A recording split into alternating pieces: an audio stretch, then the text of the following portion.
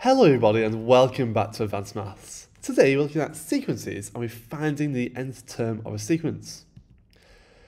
So here we have some sequences and you should see that they're going up by the same amount each time.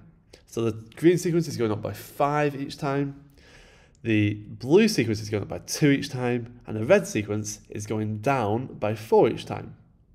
These are called arithmetic sequences. And these are sequences of numbers which increase or decrease by the same amount each time. Nth term. So when we talk about the nth term, this is a rule for generating the sequence. We've got the n's at the top. N is 1, 2, 3, 4, 5, 6, 7, 8, etc. These are always whole numbers and it's just counting numbers. And this means the position of the sequence. So for example, if n is 1, that's the first position of the sequence. If n is 2, that's the second position of the sequence. If n is 7, that's the 7th position of the sequence. And we've got the expression 3n plus 5, and this is going to help us generate the sequence from the n's. Let's see how this works. So if it's n is 1, 3 times 1 plus 5 gives us 8. And so we substituted the n into the expression to find the nth term of the sequence. So the first term in the sequence is 8. Let's go again now. So 3 times 2 plus 5 will give you 11. And that tells us the second term of the sequence is 11. Let's keep going. Let's substitute 3 in now. 3 times 3 plus 5 is 14. So the third term is 14. And you should see that this sequence is just continually going up by 3 each time. And we can keep going. We can substitute 4 in, 5 in, 6 in, etc. And this helps us generate the sequence. Okay, notice that the amount is going up by each time. The 3, the plus 3, is a number in front of the n. So 3n plus 5, the number in front of the n is 3, and it's going up by 3 each time. Okay, example 1. What is the nth term of these sequences? And he also asks, what number will be in the 1000th position of these sequences? Okay, so let's find the nth term first. For the first one, it's going up by 10s each time. So it's going to be 10n. I'm going to add something on the end. The number that we add on the end is the previous one before the 40. So if we go backwards 10, you get 30. So it's like you're counting backwards in the sequence to the previous term, and that will go on the end. So it'll be 10n plus 30. Let's see that again now. So we're doing 2.5, 5.5, 8.5, etc. And you should see going up by 3s each time here. So it's going to be 3n. I'm going to also go backwards by 3. 2.5 minus 3 is 0.5. Sorry, minus 0.5. The minus sign is important. So you're going to put a minus 0.5 on the end. Again, if it's a negative number, it's really important. So if the number you go backwards by is a negative, it's going to go on the end as a negative. We get 3n minus 0.5 as the final answer. Next one, 5 minus 1 minus 7 minus 13. It's going down by 6 each time.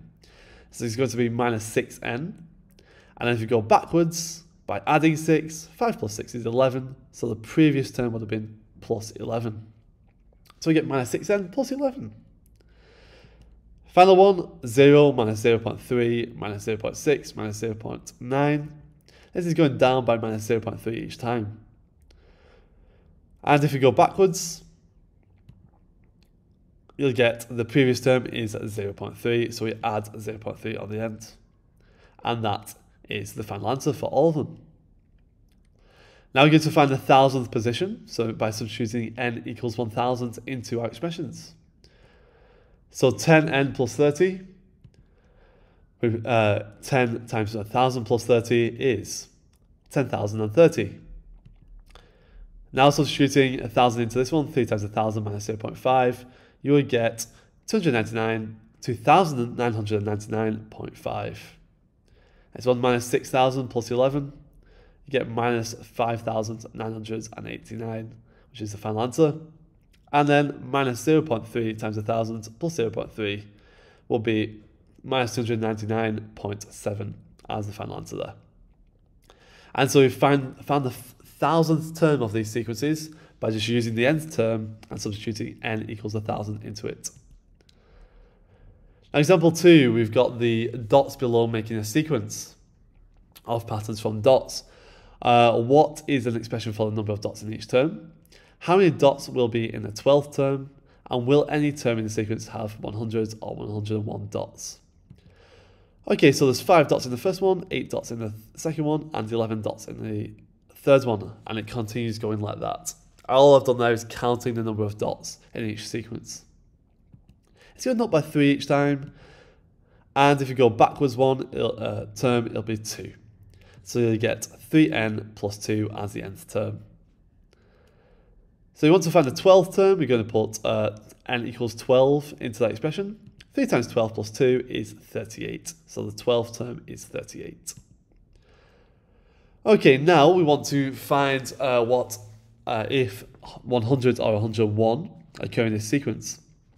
So we're going to make 100 and 101 equal to the nth term. So 3n plus 2 is equal to 100, or 3n plus 2 is equal to 101. I'm going to solve this equation. We'll start by taking 2 off both sides, and we'll get 3n equals 98. And then we'll divide by 3, and we'll get n equals 32.666. Now that is a weird decimal, and that's not a whole number, so you can't have an n that's not a whole number. So this means that 100 will never be in a sequence, because n is not a whole number. Let's try with 101. We're going to subtract 2 from both sides. We get 3n equals 99. Divide by 3, and we get n equals 33. So that is a whole number, and that means 101 will occur in the sequence in the 33rd position, which is indeed correct. So we get 100 is not in the sequence, but 101 is in the sequence. Okay. I've got some practice questions for you to try here. So I'd like to start by doing the green questions where you're filling in that table. So there's some missing terms in that table, and I want you to fill them in. Then for the red question, it's a bit trickier. You've got the patterns made from matchsticks.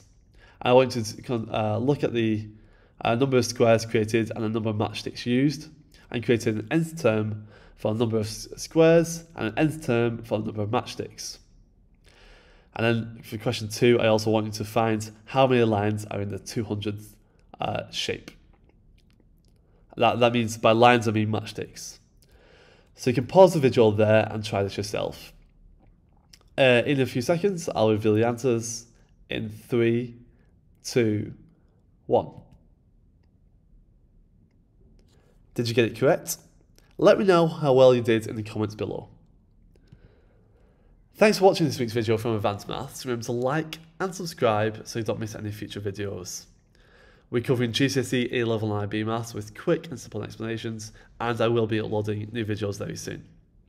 Also check out advancedmaths.com for more useful resources to help you revise and prepare for your exams. Thanks for watching, and good luck in your exams.